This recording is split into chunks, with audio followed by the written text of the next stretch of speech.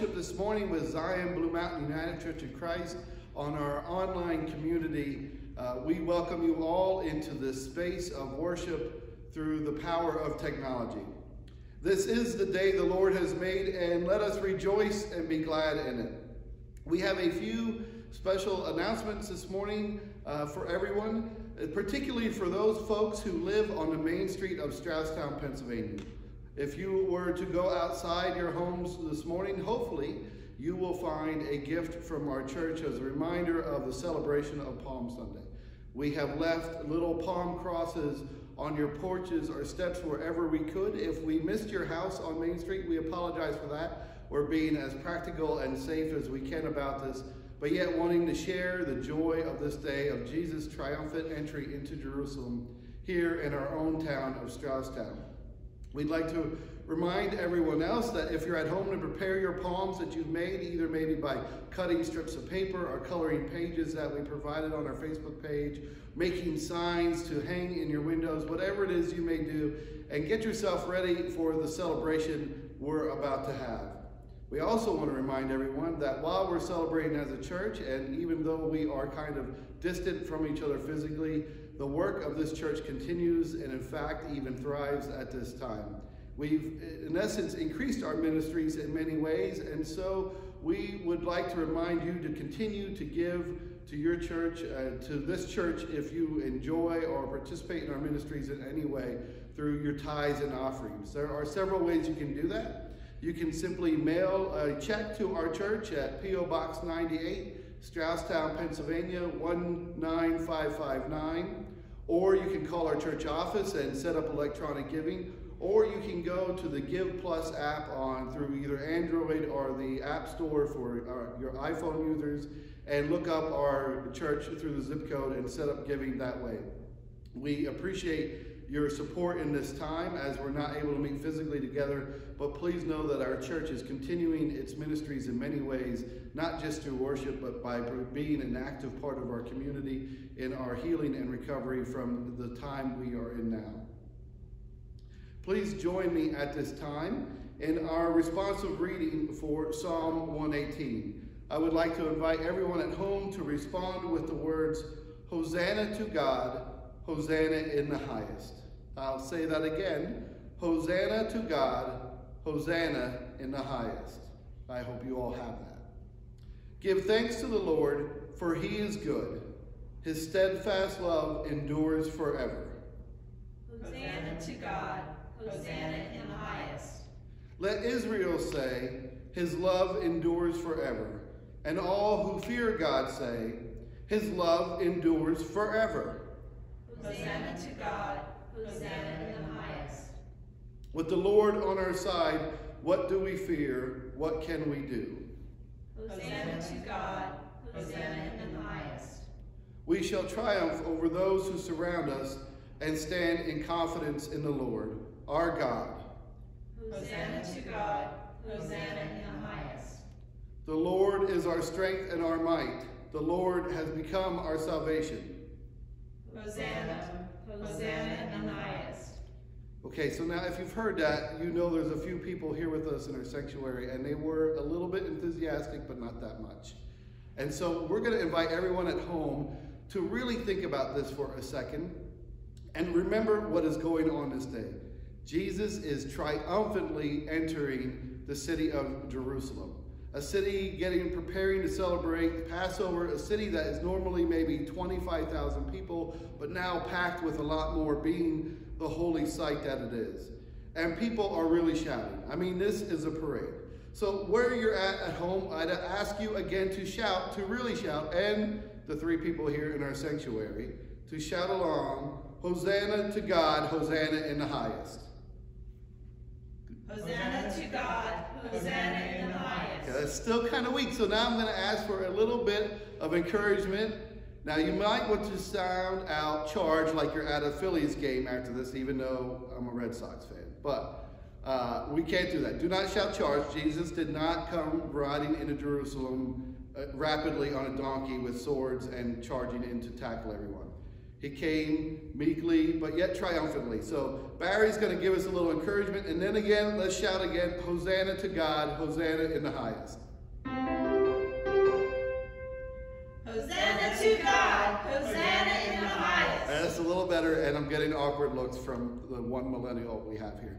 So I would ask you to do it one more time along with Barry after this. Go ahead. Hosanna to God, Hosanna in the highest. Amen. Hear from the Gospel according to Matthew how our Lord Jesus entered Jerusalem. As they approached Jerusalem and came to Bethphage on the Mount of Olives, Jesus sent two disciples, saying to them, "Go to the village ahead of you, and at once you will find a donkey tied there, with her colt by her. Untie them and bring them to me. If anyone says anything to you, say that the Lord needs them, and he will send them right away." This took place to fulfill what was spoken through the prophet. "Say to the daughter Zion, see, your king comes to you, gentle and riding on a donkey, and on a colt, the foal of a donkey." The disciples went and did as Jesus had instructed them. They brought the donkey and the colt and placed their cloaks on them for Jesus to sit on. A very large crowd spread their cloaks on the ground, while others cut branches from the trees and spread them on the road. The crowds that went ahead of him and those that followed shouted, "Hosanna to the Son of David! Blessed is he who comes in the name of the Lord! Hosanna in the highest heaven!" When Jesus entered Jerusalem, the whole city was stirred and asked, "Who is this?" The crowds answered, "This is Jesus, the prophet from Nazareth in Galilee."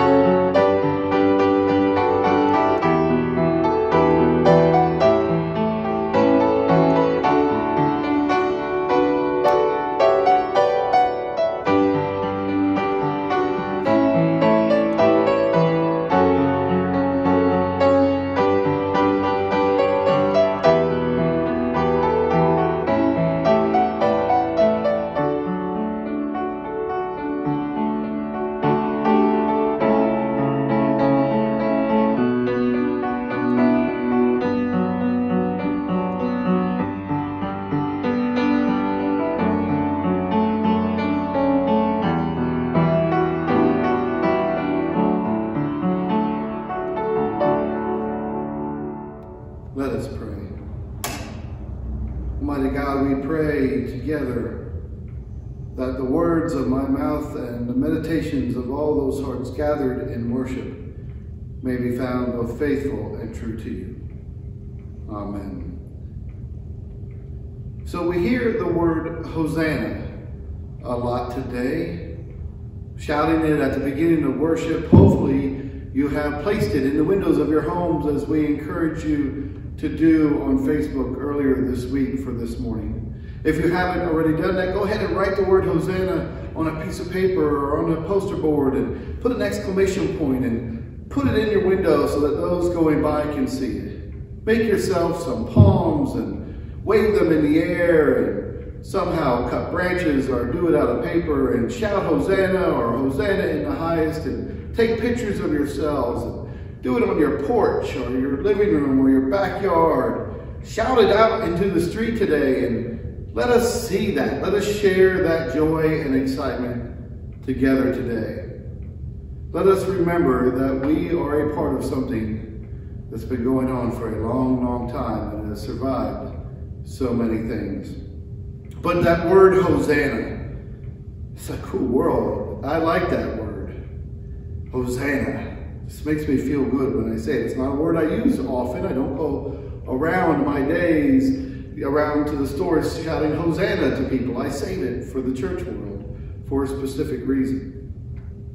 And then there's another word, a word we've been refraining from using in church throughout Lent, the word hallelujah, which we'll be shouting next week a lot, or other people, or we often use also the word alleluia. Same thing in a way, and we'll be shouting that word on Easter Sunday, but not today because there's a difference between these words, and I want to talk to you a little bit about what that is. The word hallelujah, in essence, and I'm summing up a lot here, means praise the Lord. We're thanking God for something God has done. We're praising God. We shouted on Easter, praise the Lord, Jesus has risen. But the word Hosanna is something different. The word Hosanna has connotations of the word save or rescue or help. When we shout Hosanna, we're asking for help. We're looking out into the streets of Jerusalem and seeing Jesus coming down as if he were coming down this aisle right here and saying, Hosanna, save us. Or here is our Savior. Here is our help in our very real and present need. It's a difference. And today in our world, we're asking for help, and we are getting it. We are getting it, and we need to help increase that help coming into this world. As I was thinking about explaining the differences, I was thinking about an illustration. I recently watched a video online from the actor John Krasinski. You may know him from the television show The Office. He did this in-home video, and I've been really interested in the way we're now seeing stars do some things from their homes and what real people they are at times. I watched Kevin Bacon and his wife Kira Sedgwick perform a song yesterday that was really kind of sweet and beautiful from, I guess, their living room. I've seen Samuel L. Jackson read a bedtime story that maybe only the adults should listen to, and maybe not even all of them.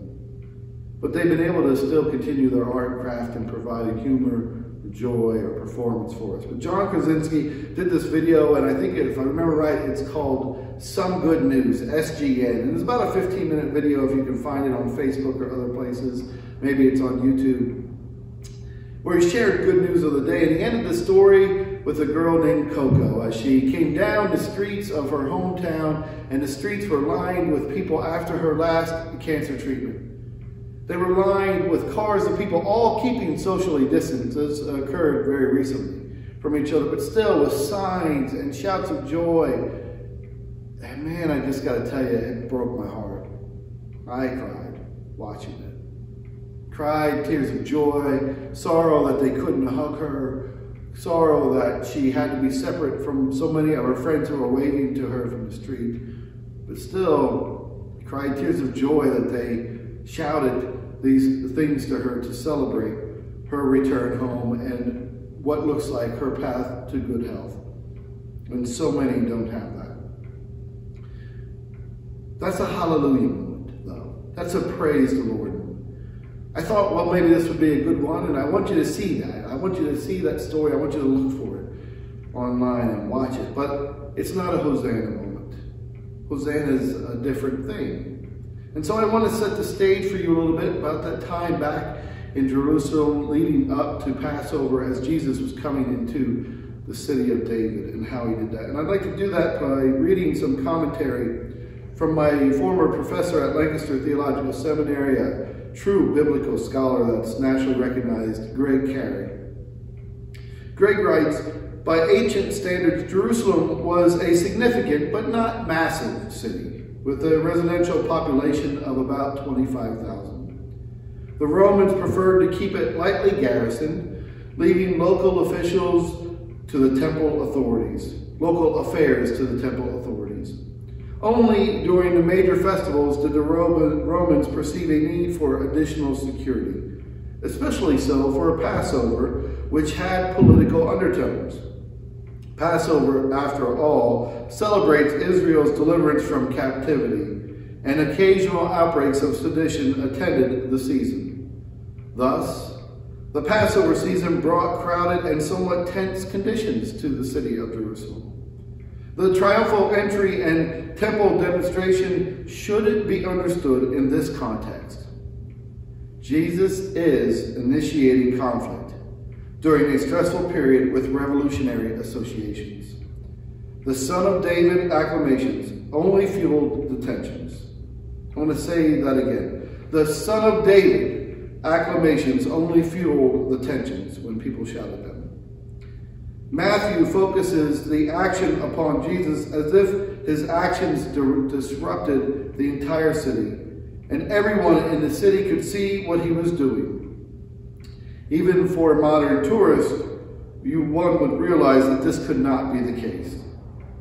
Ancient Jerusalem, with its grand temple, was far too large and its streets too narrow for even a processional parade and a temple demonstration to gain more than street-level attention.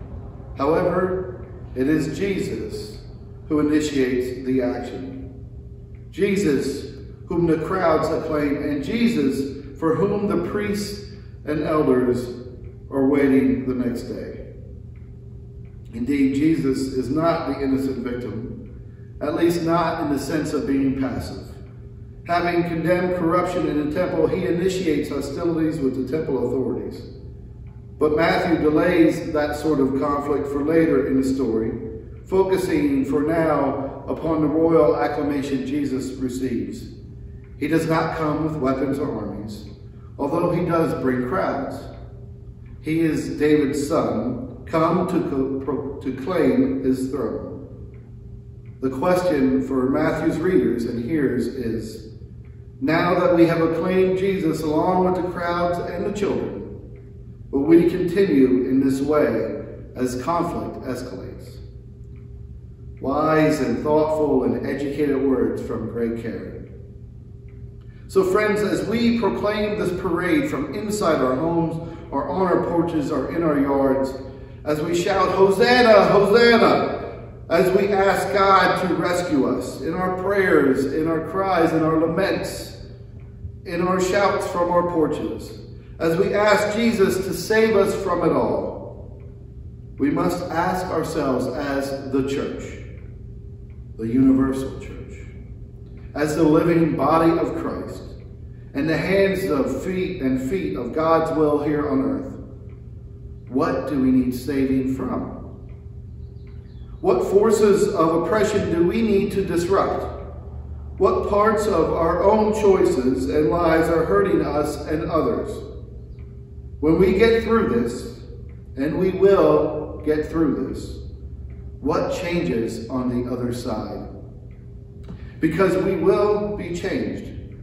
Our families, our workplaces, our social circles, our church, and our government.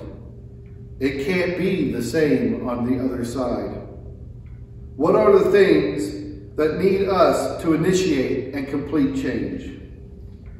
Now, let me remind you, while this is a bold call and we all feel a certain feeling about, yes, we're going to be part of the change, it is not an easy one. The parade of provocation of Palm Sunday is soon followed up by betrayal, denial, and death by crucifixion. So whatever you choose to be a part of changing, make it worth it. Martin Luther said, if we must sin, sin boldly, something like that. I'm saying if we are going to change ourselves and others, if we are going to push some buttons in this world, let's make it worth it. Because the cross will come. But when we are with God, the cross provokes the resurrection. I'd like you to hear those words again, because the cross will come. But when we are with God, the cross provokes the resurrection. Father Richard Rohr, a wonderful theologian who I read often, wrote recently, resurrection will always take care of itself whenever death is trusted. Very powerful words, and yes, let me read them again to you. Resurrection will always take care of itself whenever death is trusted. Friends, it is time for changes. It won't be easy. Some things will die. But God is always doing a new thing. And so today, in our shouts of Hosanna, Hosanna, let us be more fixed upon God's rescue than we are the crosses we are clinging to. Amen. Please join me in today's prayer of confession. Let us pray. O Lord, who on this day entered the rebellious city that later rejected you, we confess that our wills are as rebellious as Jerusalem's, that our faith is often more show than substance, that our hearts are in need of cleansing. Have mercy on us, Son of David, Savior of our lives. Help us to lay at your feet all that we have and all that we are, trusting you to forgive what is sinful, to heal what is broken, to welcome our praises, and to receive us as your own. Amen. Friends, so often my assurance of pardon that I give during worship is filled with many more words, but today I want you to focus on simply knowing the assurance that you are forgiven. Amen. Merciful God, as we enter Holy Week, turn our hearts again to Jerusalem and to the life, death, and resurrection of Jesus Christ. Stir up within us the gift of faith that we may not only praise him with our lips, but we may follow him in the way of the cross. Amen.